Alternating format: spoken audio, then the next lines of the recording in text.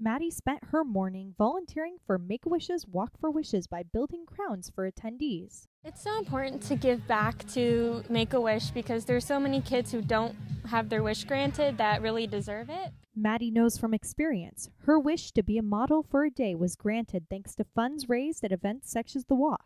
Took away from the stress of surgeries and doctor's appointments and gave me something positive to look forward to. It gave me back a lot of confidence that I had lost, and it was very impacting. The walk brings together the Orange County community, including Orange County businesses who have become sponsors, making wish granting possible for children just like Maddie. $200,000 later, which by the way is 40 wishes, we are deeming this an incredible success.